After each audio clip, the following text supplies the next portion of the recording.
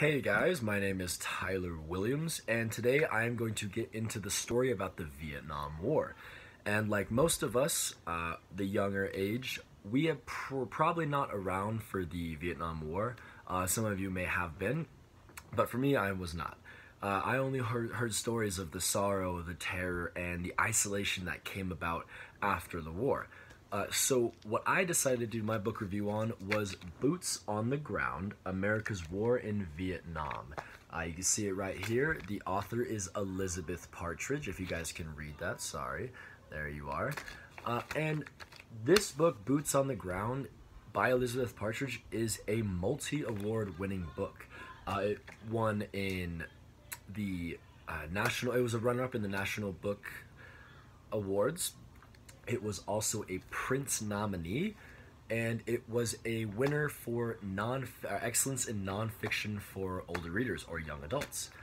So Elizabeth Partridge, she typically writes about certain individuals, such as John Lennon, Dorothy Lang, and an artist Woody Guthrie.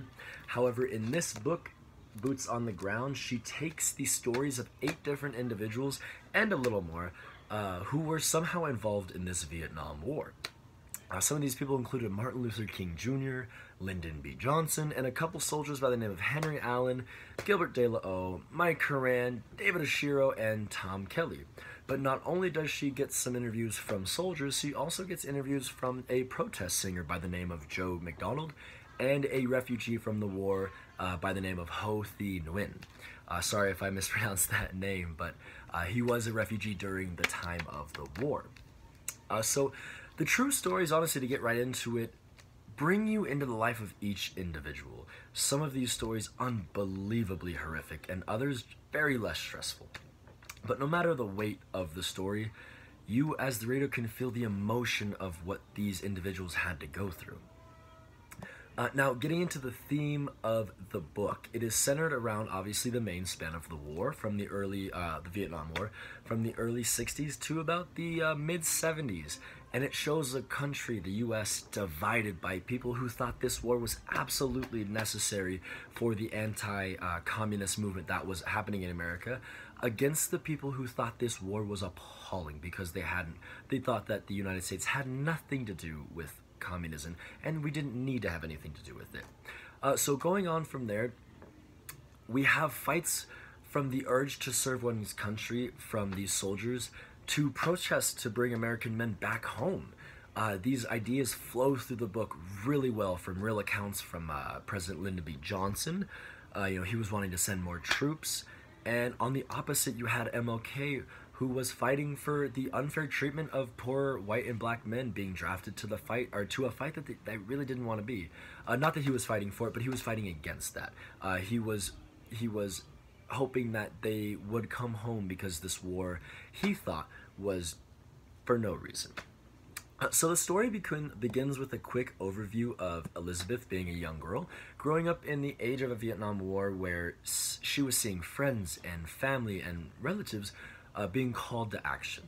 And it directly dives into an account from a military advisor by the name of Mike Horan and his accounts of betrayal and fear while being in Vietnam. And it is a very brunt kickoff to the story, but it brings you right in. It's very exciting. It's very truthful, I will say. He talks about being ambushed by Viet Cong, these fearless Viet Cong units that only had pride to fight for, and only had their country to fight for, whereas opposed to the American soldiers, they didn't really know what they were fighting for. And for them, that could have been very scary.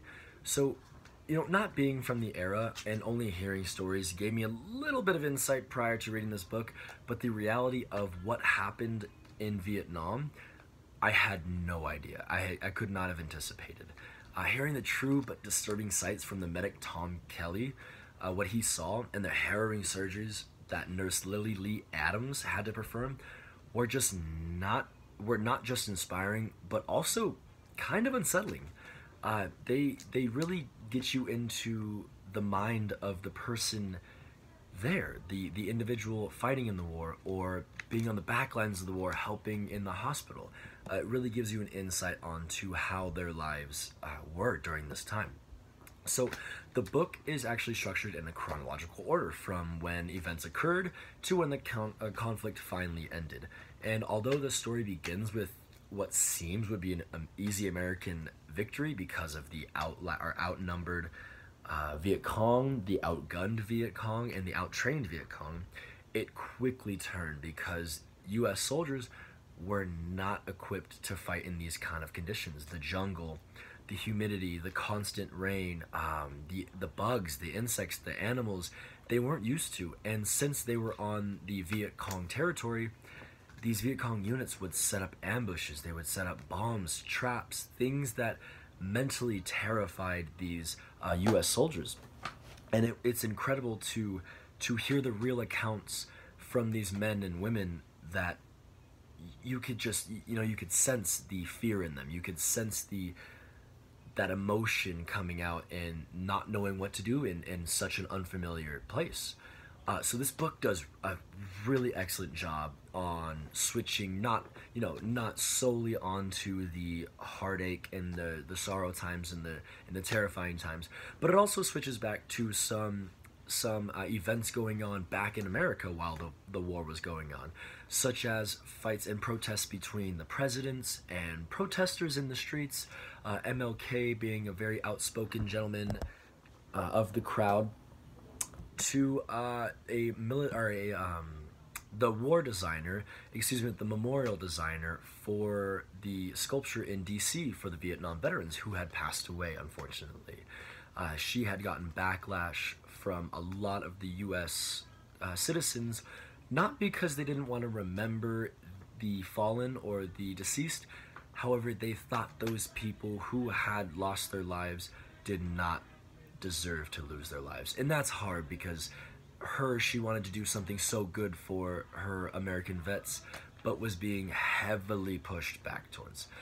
So, towards the end of the story, getting to see all the aftermath of the war on the American society, troops were coming home to no sort of welcome or excitement, and they were left to deal with the memory of taking lives or losing people that were their only companions in the jungle. Troops came home to protest against the war and were alienated from any part of normal society for doing what was asked of them in the first place, which was really hard for a lot of them. And not only were the troops, pushed aside, but like I said, that memorial designer Maya Lin was given a ton of backlash for erecting that Vietnam memorial site in Washington, D.C. So moving on from that, the reason why I really enjoyed this book was because it had no political view. It had no political side that it took to, which I really enjoy for a book because it allows the reader to create their own sort of idea of the situation or just opinion of the situation. And I don't like reading a book where the reader or the author forces an idea down your throat. I prefer to create my own opinions or idea on the situation that is happening. So that's why I really took to this book, because I had read some reviews and people were saying that it was a good description of a non-fiction, pure war story from the mouth of actual veterans. And that's why I really took to this book. So this book was only actually published last year, and it's already, like I said in the beginning of the video, gotten multiple awards, like the Golden Kite for award for nonfiction. It was a Prince Honor recipient and a finalist in the National Book Awards. So this book carries a lot of wealth and prestige behind it. So if you guys ever find yourself in the library or surfing Amazon or something and you're looking for a good book, and especially if you like war stories, I really suggest you guys look into this book because it is a fantastic read. Very short, only about 190 pages, but every page is thrilling and every page will make you want to turn to the next one. So guys, again, this was Boots on the Ground, America's War in Vietnam by Elizabeth Partridge.